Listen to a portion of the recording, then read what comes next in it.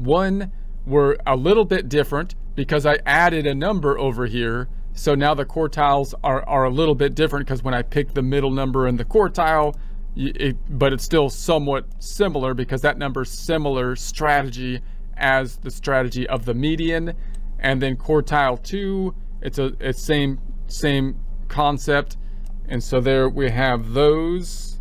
And then the average down here, if I take my sum of the average numbers now, if I recalculate the average, I take the sum, which now comes out to that, of all the numbers instead of this, because the 1 million increased it significantly. If I do a count, I come out to 52 instead of 51 because we added that $1 million number and the number of how many numbers are here.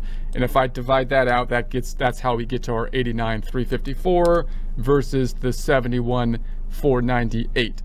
Now, if I took this data set as well and I made a histogram from it, now this histogram, I purposely put this is like all the data from the prior histogram, which is kind of over here scrunched together, and I put all the buckets in here so that we can get that outlier. So that outlier is over here. So obviously this is not a histogram format that you would probably want to give to someone else or something, but the only reason I'm formatting it this way is to show this outlier really skewing things. So right, if you took your focal point, the mean, it would be over here somewhere, and that outlier, like a teeter-totter, is weighing way over on the right side, which is why you get this kind of impact.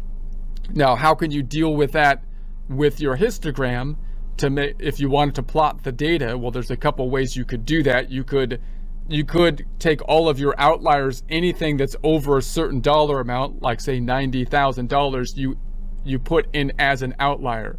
And then in Excel, your histogram would then you can cut out all these boxes and just include it over here at the 90,000. So that would mean that people looking at your histogram aren't going to get a sense of how extreme the outliers are. So again, you can see that as deceptive. So it depends on what you're doing, because if you say, I just put everything that's an outlier over 90,000 in the outlier bucket, then you're going to get a histogram that shows you kind of the middle point better, but that it doesn't tell you how extreme the outliers are, which is fine, because that might be useful for some cases. You could take the outlier out of your data set and then take a histogram without the outliers. So, but those are some strategies to put together the histogram in Excel, which we do in Excel if you want to check that out.